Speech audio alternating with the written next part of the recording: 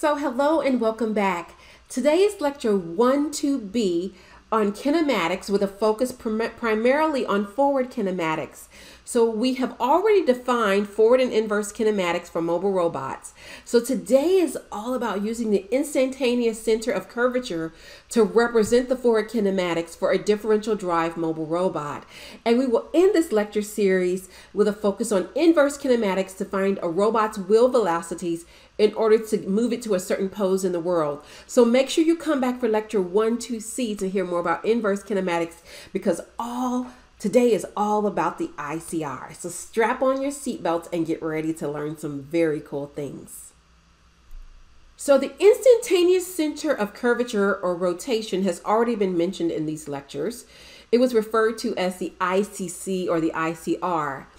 In order for a robot to roll, each wheel must roll along its x-axis where the y-axis intersects at the instantaneous center of curvature or rotation, but we typically just call it the ICC or the ICR. So this is what this looks like. As the robot moves through the world, different snapshots in time will show the robot wheel rolling, and the ICC center will represent a radius that we use to define the forward kinematics for the robot. So this is what it looks like.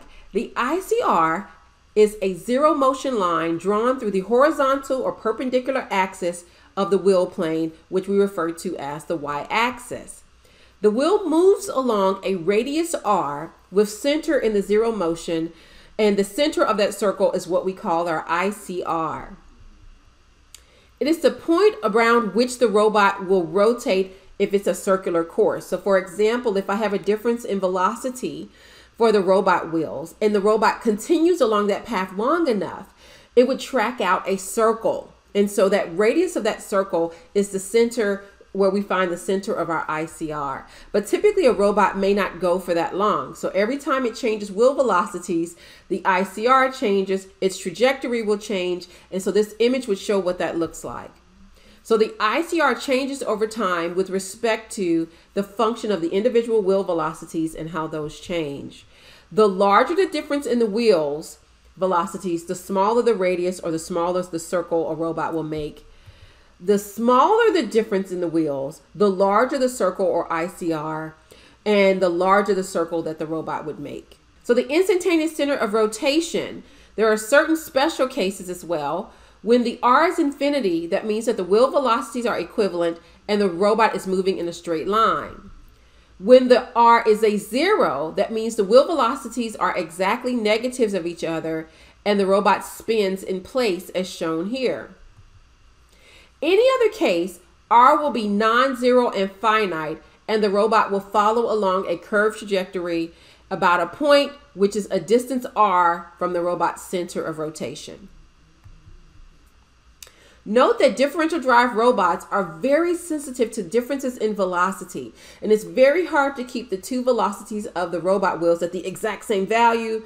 So because of this, it makes it hard for robots to drive in a straight line. There's actually a book about this. It's called Real Robots Don't Drive Straight, and it also can be very frustrating for students because that odometry error and trying to make your robot drive straight is not always going to be a thing. So you just calibrate it as best you can. So the ICC for the differential drive robot does have a mathematical equation, and it is given by the radius of the ICC as well as the pose of the robot x, y, theta. So using trigonometry, we would say that the ICC is equal to x minus r sine theta, y plus r cosine theta. So based upon the angle of the robot with respect to the global reference frame, as well as the radius of the ICC, you can find the exact location of the robot with respect to the ICC or the location of the ICC with respect to the robot. So the forward kinematics for the ICR can be found by assuming that each instance of time, the robot is following the ICR with a radius r at some angular velocity omega. If we know that's true, then I can use those wheel velocities in order to get the angular velocity. And we've seen this before, where it's the velocity of the right wheel minus the left wheel divided by 2L for the angular velocity. And the radius for the ICR is the linear velocity over the angular velocity, or L, which represents the distance between the robot center to its wheel, times V1 plus V2 over V1 minus V2. So now, given some control parameters, typically for us, a differential drive robot, that's going to be wheel velocities, it is possible to determine the pose of the robot. The position can be determined recursively as a function of the velocity and the position, right? So as the robot's moving, if I know where it is and I know its velocity, I have now discovered I can integrate in order to find its position. To solve for the ICR center at an instant of time using this information, you would have ICRx and ICRy, where the x value is the x at that instance of time minus r sine theta, and the y at that instance of time is yt plus r cosine theta. So using recursion, you get the following equation. The robot's pose with respect to the ICR can be found by using the rotation matrix times the position of the robot plus the ICR at that certain time.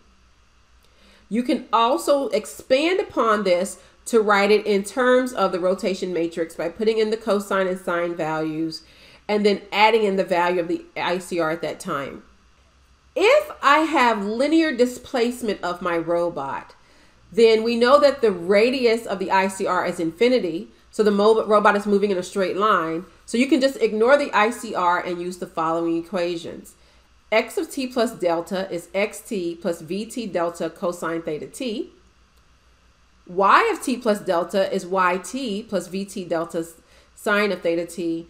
And theta t plus delta is equal to theta t, which makes sense because the robot is moving straight. So here's a forward kinematics example for linear displacement.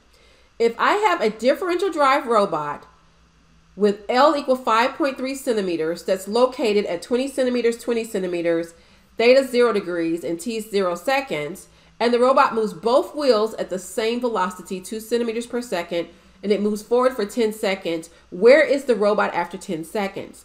This graphic shows what this looks like as the robot moves forward.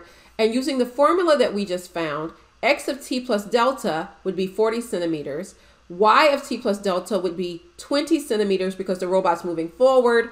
So the robot ends up at 40 centimeters, 20 centimeters after 10 seconds, and the angle's still 0. Now, what if the robot makes a counterclockwise turn? L is still 5.3 centimeters, but now the right wheel is at 3 centimeters per second and the left wheel is at 2 centimeters per second, and the robot moves for 10 more seconds. Where is the robot after 20 seconds? And notice that this is a delta of 10 seconds because it already moved for 10. So you can solve for R and get 26.5 centimeters. Remember, R is the radius of the ICR. You can solve for omega and get 0.094 radians per second, which is our angular velocity. And then using our formula, you will see that the X location of the robot after 20 seconds is now 61.465 centimeters. The Y location of the robot is 30.95 centimeters, and the angle for the robot is at 54 degrees. And here's what it looks like. Our robot went forward, and then the ICR changes because the wheels now have a differential, and it starts to follow along this curve and ends up at 61 centimeters, 31 centimeters, 54 degrees at 20 seconds. What if the robot then makes a counterclockwise spin? This means that the right wheel is going at 2 centimeters per second and the left wheel is going at negative 2 centimeters per second. And it spins for 5 seconds. Where will the robot be at 25 seconds? So first we find omega and see that omega is 0.37736 radians per second, and that the robot's X location is now 61.465 centimeters, and its Y location is 30.95 centimeters. So the main thing to notice is that the X and Y values don't change because it's spinning in place, but what did change is the angle. And it went from an angle of 54 degrees to 162 degrees because it's spinning in place. Now, to make a clockwise turn, set the robot's wheel to 3 centimeters per second, the left wheel to 3.5 centimeters per second for 15 seconds. And we're going to figure out where's the robot after 40 seconds. So this is now a delta of 15 seconds. So going through and doing your mathematics again, we now know we have a new ICR, a new radius. So we get X at 40 seconds is 23.52 centimeters and Y at 40 seconds is 60.55 centimeters. And the angle of the robot is now at 121 degrees. Let's see what it looks like. We started out going straight. Then the robot made a turn. Then the robot made a spin. And now it makes a different turn. And it now ends up at 24 centimeters, 61 centimeters, 121 degrees. And finally, the robot sets the right wheel to 0 centimeters per second and the left wheel to 3 centimeters per second for 10 seconds. We call this a clockwise pivot. So where is the robot at t equal 50 seconds, which means delta is 10 seconds. And you see that the radius is now negative 5.3 centimeters for our ICR. Omega is negative 0.28 radians per second. And the new location of the robot is 31.5 centimeters and 67.47 centimeters. And its angle is now negative 41 degrees. I highly encourage you to walk through the formulas that we've gone over and confirm that you can get these values and that you understand how the robot moves. So here is what this final plot looks like of the robot. After going through all these different motions, our robot has ended up at 32 centimeters, 67 centimeters, negative 41 degrees at 50 seconds. And this concludes today's lecture on using the ICR to do the forward kinematics on a differential drive robot. I hope you've enjoyed it, and I hope you're coming back for more. Make it a robotastic day.